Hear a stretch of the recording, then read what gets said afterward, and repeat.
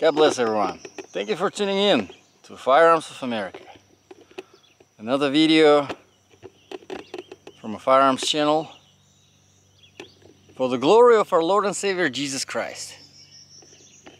And I'm sorry, I know some people are going to be disappointed once again, but add yourself to the list of everyone who has been disappointed with everything I'm doing, everything I'm saying in the past 6 months, 9 months, ever since I made a decision.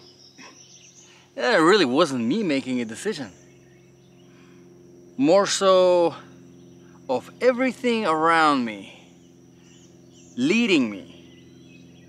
And of course, now I understand clearly that it was Christ Jesus leading me on this path to end up sitting here and making these videos. So God bless everyone. Thank you for tuning in. The previous video that I've made about faith, I cannot comment back, and I cannot even see the comments. Luckily, I do have another channel, so I was able to see the comments. I'll respond to the comments using another channel, so I wanted to give you a heads up before doing that, so so you don't think it's weird. But I wanted to say I appreciate everyone's comments. People with your support. First of all, I appreciate your support. And financial support, I'd rather please not receive. I'm grateful. I'm very grateful. But I'd rather please not receive it. Because money is a source of problems, I know, for a lot of people, and they've been for me. Not that I had a lot of money or anything like this, and I'm grateful that I haven't. But looking back at everything that I was doing, and that was one of my goals. I'm an immigrant. That's why I came to this country. American dream. Chasing success was my #1 goal. That's it. I did not see anything else. It was #1 thing to do, to chase success. Don't get me wrong, I wanted to do good. And a lot of things, a lot of businesses I started along the way, I wanted to do good. I have a personal training studio because, yeah, a lot of, people eat unhealthy diets and this and that, living unhealthy, sedentary lifestyles. I had a cleaning business. I had IT business for a long time, for 15 years. But yeah, 15 years. Wow, time flies. Dozens of businesses.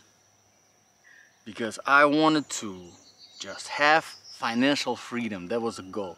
Financial freedom. But there is no such thing. There's no such thing as financial freedom, because that success, financial success, the success in the world of the flesh, in the materialistic world of the flesh, the accumulation of wealth, does not give you freedom. You give your soul, you sell your soul for it. You give your time for it. The time that you could have done literally everything else. And again, don't get me wrong, I'm not regretting anything. Because it is through that path that I was able to grow stronger in faith. And if you do want to support me, then please pray. That's what I would ask, because I do believe in the power of the prayer. I know the power of the prayer. I know the power of the prayer. And I was one of the people, #1, to tell you that prayer is useless. Maybe not too long ago, a few years ago, I would have told you that. But now I know for sure. I know the power of the prayer. So yeah, if you can, pray for the church, because everyone I know who is part of the church, my brothers, a lot of them, a few of them, are making decision to walk away, similar to what I've done about 9 months ago, and they are all being aggressively attacked by the Satan.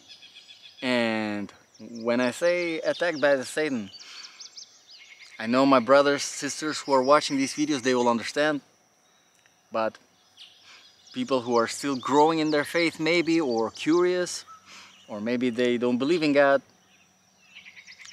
I'm not talking about this horny dude like trying around like red, you know, with like tail and stuff, like trying to like do something. No, Satan attacks us through the flesh. People that are around us. Materialistic stuff that is around us. But the problem is, materialistic stuff, it doesn't have the breath of life. But people do. But because they're still in the flesh, and through flesh, the ruler of this world, Satan, they try to drag you back into the world of the flesh, make you more dependent on the things that are in the materialistic world of the flesh. And that's really what I wanted to talk about in this video. Being dependent on the world of the flesh. Chasing success in the world of the flesh. Because the more you chase the success, the more you accumulate, the more expectations come right back at you from the world of the flesh, from the people that are around you.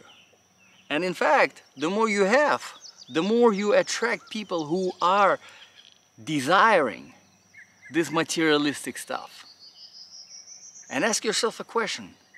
Is it the people that you want around you? Is it the people that you want to rely on, to trust? The people that are next to you? The people that really pretend to be your friends, pretend to have genuine relationships with you because they extract some kind of benefit out of you. And it goes both ways. It's not just these people, it is also you. Because at first you say, well, you know, I have financial responsibilities, I have this, I have that, I need a house, you know, let's say you're, you know, as a teenager coming out of the college. Well, I need to do this, I need to do that. So you start working, you start sacrificing your time while working for somebody, giving your time away, giving your attention away for 40 hours a week, 8 days, I mean, it's just being there. That's most of the times how every job is. And again, I'm not saying that this is not what you're supposed to do. Please don't get me wrong. But this is the nature of the world of the flesh. This is how it gets you. You start with something. And this is why I have my rifle, because it's easier for me to talk in firearms. This is after all firearms channel. Every household needs an AR-15, right? That's what we, as a Second Amendment community, we think about. Every household needs an AR-15. So of course you want to start with a quality AR-15, a combat-ready AR-15, something that is not going to lay you down if you really need to defend your household from the threat. You know, as an immigrant, I was taking an oath during the naturalization ceremony, and as part of the oath, you swear to take up on arms, sorry, English not my first language, so to take on arms if there is an international or domestic threat, or outside or domestic threat, but you get the point. So, yeah, of course, as an immigrant especially, I always thought, yeah, of course, I need to have a quality AR-15. So you get yourself a quality AR-15. It's not cheap. So you work hard, and you get yourself a quality, combat-ready, Daniel Defense M4A1R3, right? You start with this. Okay, great. Now you have a fantastic rifle. Well, you do need the sights in order to shoot, right? Can't do it without the sights. I mean, after all, no matter how good the rifle is, it's useless without the sights. So you can't buy them cheap plastic Magpuls, flip up. I mean, you can, but come on. You spend what, $2 grand on the rifle? Now you're gonna get yourself a $25 plastic flip up sight? No, you want something that is combat ready, that is reliable, that is not gonna let you down when you bury it in the snow and take it out of the snow and try to address the threat. It's not gonna turn off on you because it got too cold, all right? So you need something serious. You can get yourself a tiny little small red dot, well, but then you compromise on the range that you can have with your rifle, because quality AR-15 like this with a quality ammo, which is another thing, again, if you get a cheap ammo, you compromise on the capabilities of the AR-15. So you get yourself a very expensive low power variable optic. Well, you still need a red dot just in case if you have a CQB situation. So you get yourself again an expensive red dot because, well, it's all quality, it's supposed to be combat ready. So you get that. And then you're still not satisfied because there is no suppressor, because there is no IR sight, because there is no, or IR laser, because, and then we're talking about the full loadout, your plate carrier, your helmet, your battle belt, your... So you see, it never ends. It never ends. It literally never ends. No matter how much stuff you have, you're not going to be satisfied. But the problem is, with all that stuff, with all the time that you invest in order to obtain this materialistic stuff, the world has expectations. Just like with this channel. People watching it, oh, this guy is now doing this, is now doing drills. Well, this is not good enough. Get better. So I work harder and I try to get better. Because, well, people watching these videos, they have expectations. And then I get better. And then there is now a new, what it's called, the viewership. The new, more experienced in combat viewers are now more interested in this channel. Oh, okay, so this guy is now showing quality stuff. Not just some cheap pistols, but some quality things. Well, let's see. So the expectations, they always grow. And the world of the Flash is ruthless. Just think about celebrities. Think about your favorite president, Donald J. Trump, the other day, got convicted. The poor guy is now a felon. Convicted felon. It's the guy who took up the presidency of the United States for free. He said, don't pay me nothing. I will do this for free. It's a $400,000 salary. He said, I don't need it. I'm gonna do this for free. And I don't think there was ever in history anyone who did that, except him. And for this, he becomes a convicted felon. Because what? Because he did some trickery with some finances. Which again, if you've ever been involved in business, if you ever filed taxes, you've been involved in some kind of trickery. Because if you don't do any kind of trickery, you don't do anything. You want to progress in the world of the Flash, it involves trickery. Because when you go, think about networking. What is networking? It's a trickery. Think about job interview. It's a trickery. You go to job interview. You present yourself better than you are. You don't sit there and say, I am a really lazy person and I love to wake up at 10 a.m. Your job starts at 9 a.m. It kind of sucks, but I'm willing to do this because I need the money. Who says that? Nobody says that. We go and we trick people. Business, partnerships, whatever. Meetings. It's all trickery. And the same thing with Donald J. Trump. Politics. He's standing there on the stage saying all of these things. Make America great again. Trickery. Yeah, of course.